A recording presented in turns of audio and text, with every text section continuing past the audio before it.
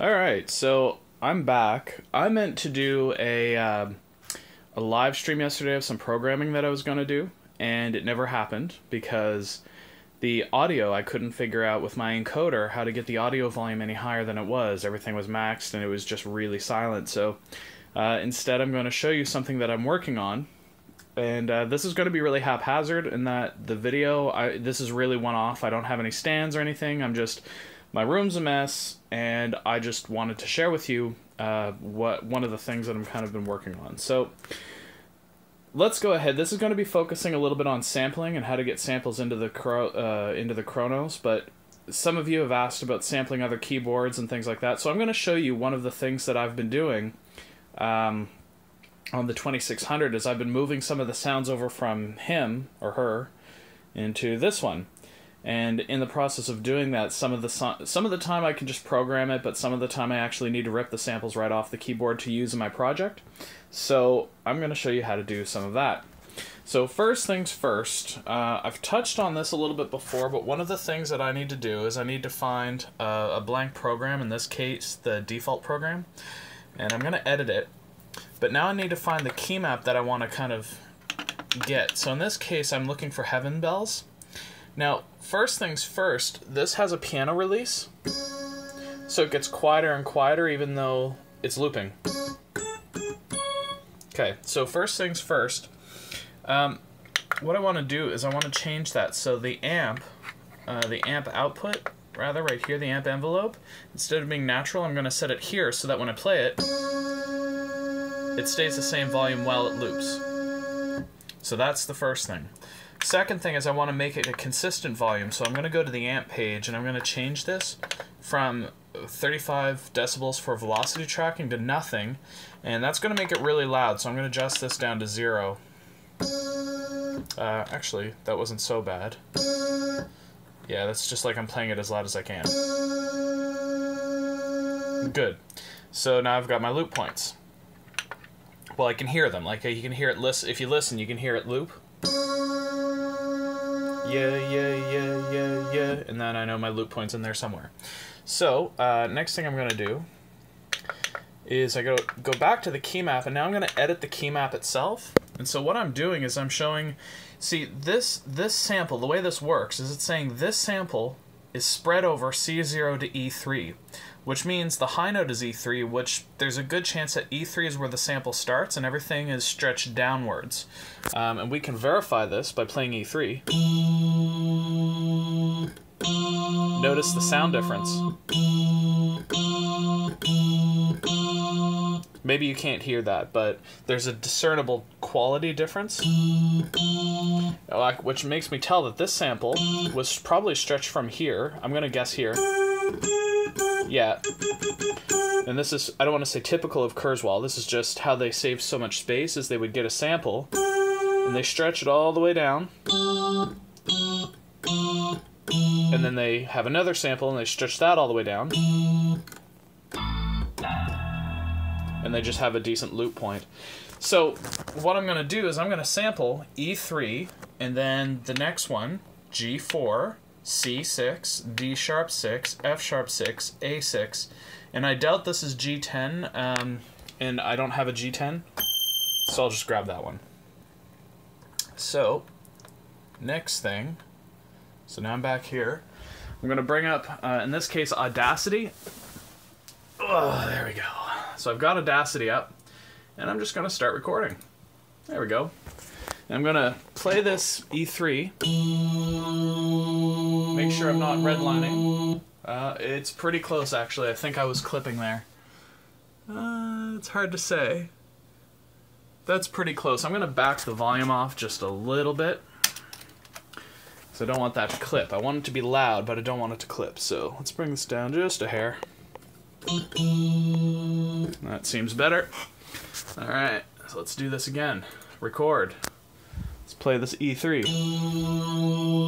And no clipping. Okay, so you see I've got loop points here, right? I only need one, technically, to make the right loop, which means I can make the recording really, really small if I get rid of all that extra stuff. So I'm just yammering and recording. So what I'm thinking when it comes to doing, like, putting this in the Kronos, what I want to do is I basically want to get one or two of these loops just so I have enough that I can loop in the Kronos itself, and then the rest of this data I'm going to get rid of. That way I don't have to take up, you know, tons of megabytes for my samples. Okay, so let's get rid of that. We'll start from scratch, and I'm going to put them all in one file, and I'll show you why I do that. Okay, so here we go. E3.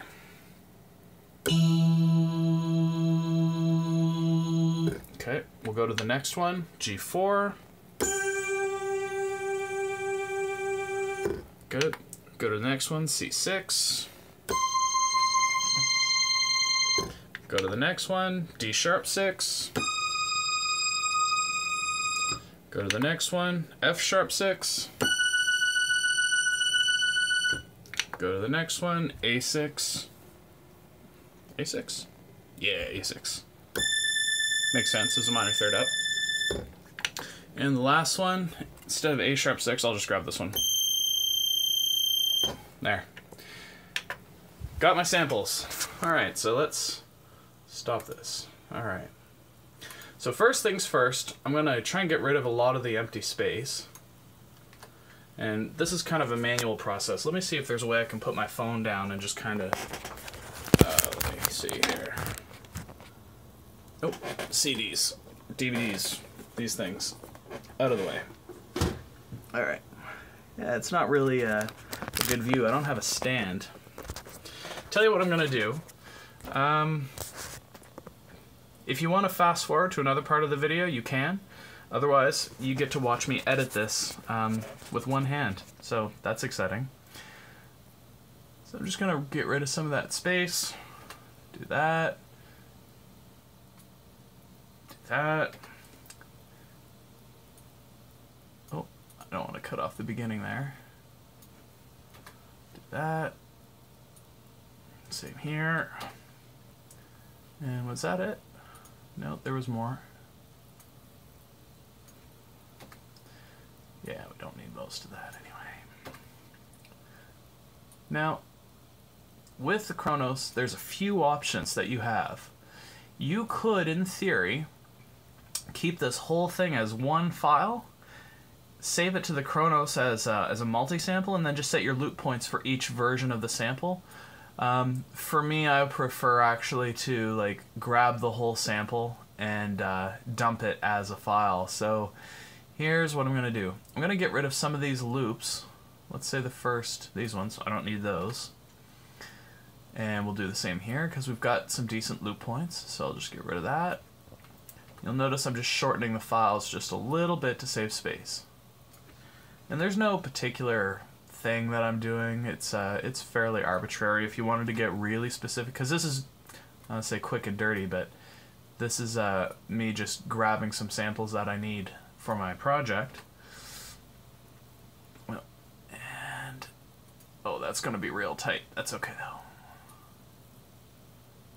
Get rid of that. There we go. And in there, same thing. Okay. Next thing, the reason I choose Audacity for this one is because what I can do is I can highlight a sample and I can go File, Export Selection. So what I'm going to do is I'm going to export this selection. This one's called Dream Bells. Or Dream Bell. And what was it? It was, what was the key map? E3. So, key map E3. There. So I export it, and that's saved. Now what I can do is I can delete it, and go to the next one, and do the exact same thing. Sorry if the camera's all shaky here. Alright. Alright, good. And we'll go File, Export. That one happens to be G4, I believe. That's what the pitch sounded like. So let me get this Dream Bell selection.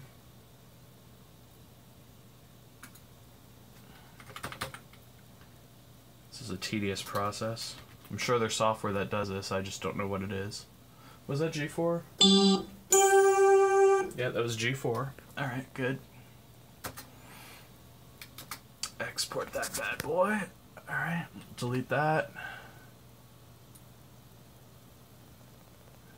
Try and not capture as much sound at the beginning.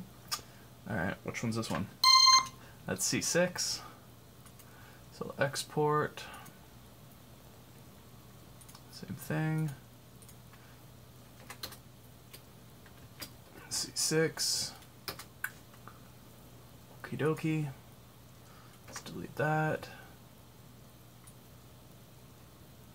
And there's a very good chance that these are actually not separate samples. There's a good chance that it's just C6 scaled upwards. And because the project that I'm working on doesn't require those samples, I'm not going to use those at all. I'm just going to get rid of them because I don't need them.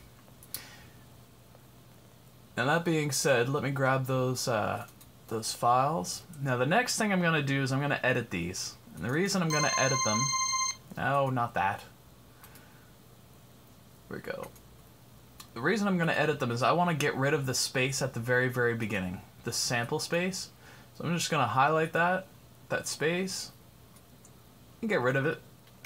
That way, I don't need to mess with my start loop point whenever I'm done. So I'm just going to export Dreambells. Yeah, let's replace it.